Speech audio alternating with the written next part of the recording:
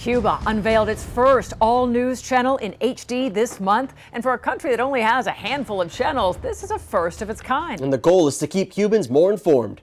Our Hatzavella, the one and only reporter from a local television station in the U.S. to report inside Cuba, got a tour from inside Canal Caribe.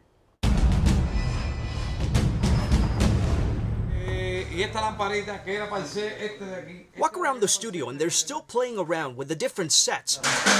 This is brand new, barely on air. March 14th was when Canal Caribe started their 3.5 hours of programming. Este es un canal de información. The first all-news channel in Cuba.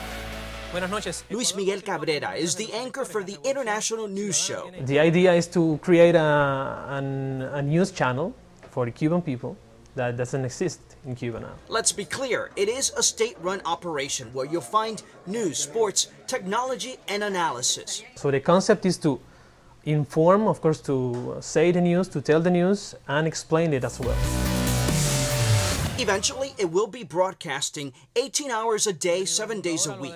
Axel, aquí tenemos. Station director Ovidio Cabrera Garcia runs the place and gave us a tour. Es algo que el país necesita. Something the country needs, he says, when it comes to keeping the populace more informed and having more interaction with the Cuban people. They say expect people to express themselves more when it comes to daily problems Cubans face on the island. Nosotros pretendemos ser bastante inmediatos.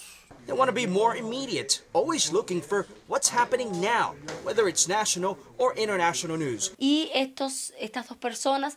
And they'll be doing that by compiling a network of correspondents throughout Latin America. Part of changes, they argue, are happening in Cuba. Nuestro país, en la medida en que ha ido implementando las nuevas políticas, el mejoramiento del sistema económico. And as the country changes, he says, as the economy gets better, they feel this is needed. The TV station is trying to be like a mirror of the Cuban reality. No final plans yet, but the hope is that eventually the signal will be picked up in other Caribbean countries. I'm Hatzavella, Local 10 News, Havana.